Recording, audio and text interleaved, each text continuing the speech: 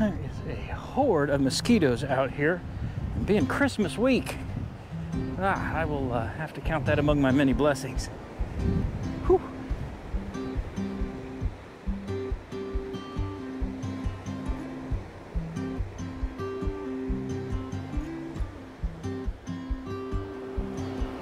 Welcome to Mustang Island State Park, here just outside of Corpus Christi, Texas.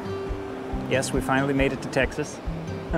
Sorry for our prolonged absence, but what better place for an update, huh? I thought I'd drop this here and let you know what we've been up to for the past week or so, and what's going on here in the near future, and what we've got going on for Christmas time. Where we last left off was in Mississippi. We were at a national park campground called Clear Springs, which was a lot of fun. In fact, that Tuesday, Sandy filmed a little bit while I was editing our last video, and that should be up now for you to watch. We left the Clear Spring campground with a big windstorm coming through. There was apparently tornado activity and everything. We took off out of there and made it to St. Francisville, Louisiana, where we stayed at a lovely Harvest Host location called the Myrtles. It's an old plantation house turned B&B, and they've got cabins and a cute little coffee shop where we just had to stop in and enjoy a cappuccino with an extra shot, of course. And we tucked in for the night. They were forecasting 4 inches of rain that night, and I don't know if you've been through lower Louisiana, but 4 inches of rain can get ugly real fast. Luckily, that system split up and went around us both ways, which was good. So that Wednesday, the 14th, it did rain all morning, so we stayed cooped up in the van. We did some work on a few new things we've got going on, and maybe a new contract. I'll fill you in a little bit more on that later in the video. And we slept the night at a Bass Pro Shops there in just outside of St. Francisville.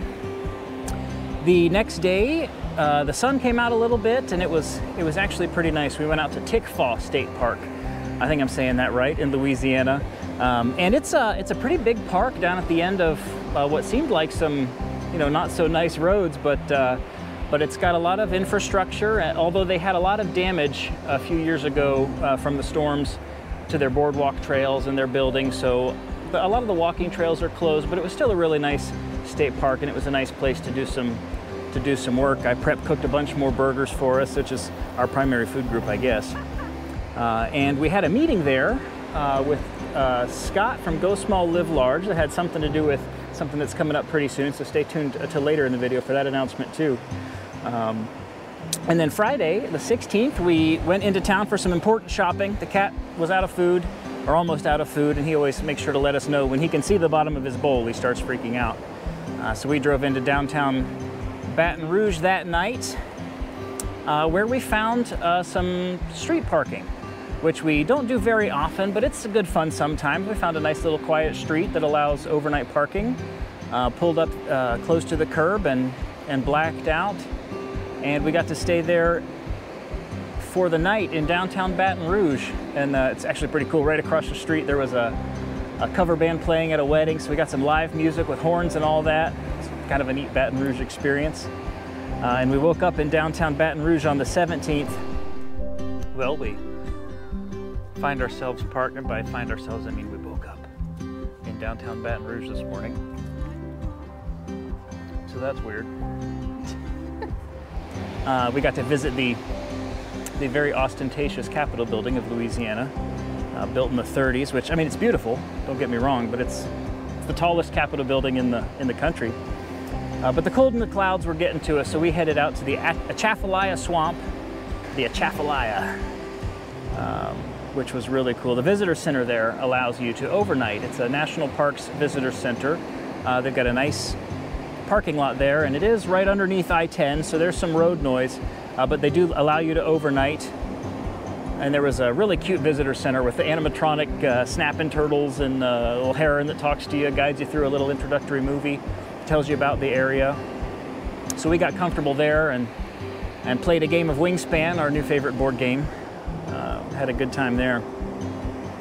On Sunday the 18th, we crossed the swamp and stopped in Henderson to have a lunch of some really good Cajun food at a restaurant that we heard about in one of our favorite road trip books. It's called Blue Highways.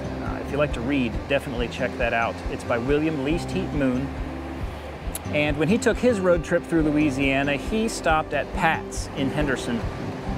And it's a famous old restaurant. The guy that started it, I think back in the 40s, was well known. I think he ended up being the mayor of the town. But we had some excellent Cajun food. Sandy had a blackened redfish that was topped with crawfish etouffee.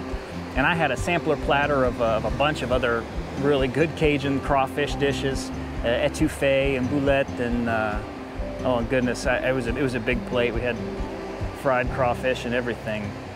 It was just delicious. The swamps and bayous in Louisiana are one of the places that we'd love to come back and spend a little more time in a little better weather. There's just something about it that I get calls to me, I guess, that swamp, that down home kind of feeling. I really love it. Our overnight there was, in fact, a harvest host called Vermilionville. And it's a sort of historical village where they're preserving some historical buildings from the area and some artifacts and of course traditions too. They've got a performance hall. We got to see some Zydeco music with the washboard and the accordion. I found a donkey. Why do donkeys like me so much? That's the real question.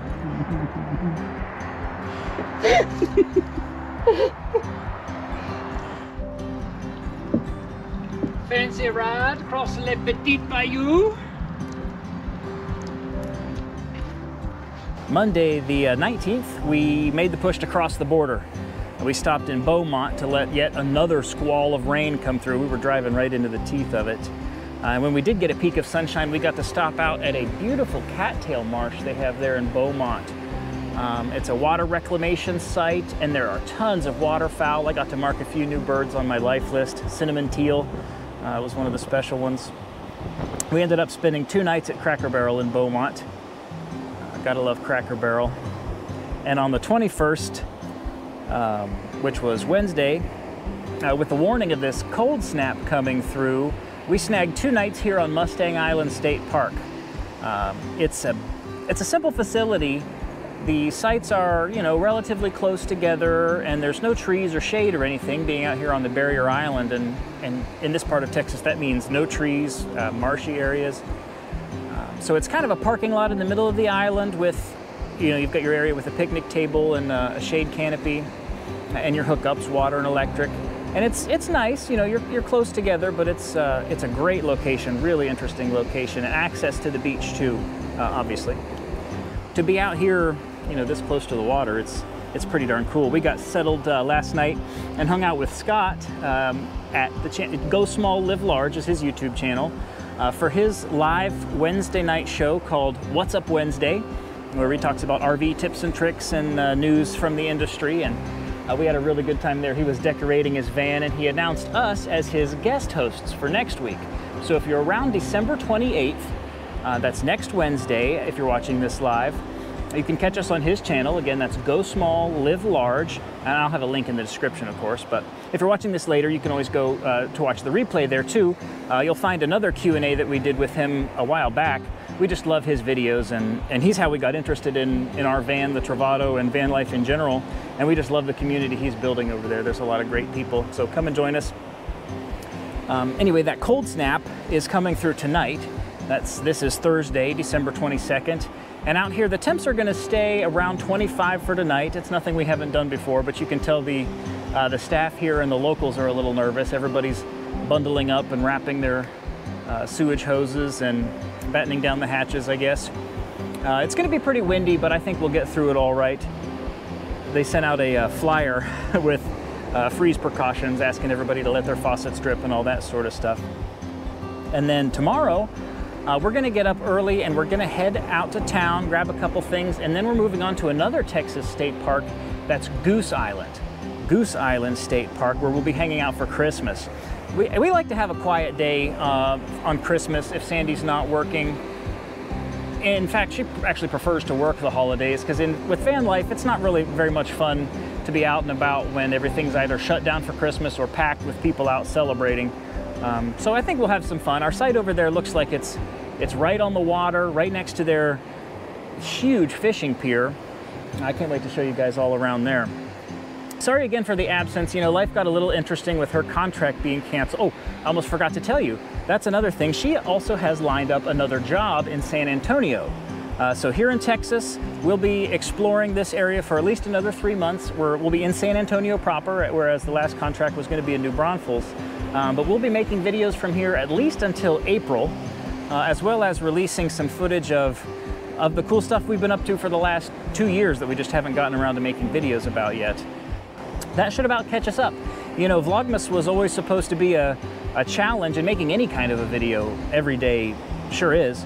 We might do some vlogs from time to time, but we definitely don't intend to go daily for the long term. The kind of videos I love to make take a little bit longer than that. I've really loved sharing and connecting with you guys over these adventures, and I hope that you subscribe and that you continue to leave me awesome questions and awesome comments, and maybe even hit the like button from time to time. We'll be back from Goose Island very soon. I hope you enjoyed this little bit of a catch-up. If you've been to any of these places I've mentioned, or had any experiences or suggestions for where we are now, which is currently the Corpus Christi area, and then up towards San Antonio for the beginning of the year, drop them down in the comments and let me know. I'd love to hear what you have to say. I hope you'll join us from Goose Island here soon. Have a good night. I'm going to soak up as much of this sunshine as I can before the wind starts bringing in that cold weather.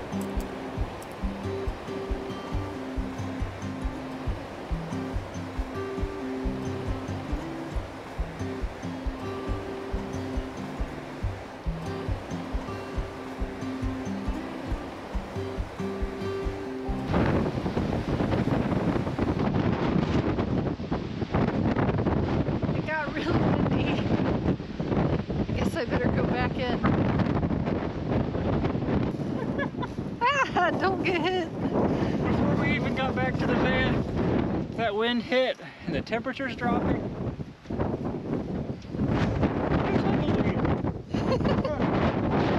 Look how excited you were about the tumbleweed. Welcome to Texas. Look at the sky above you. Yuck. But it's coming.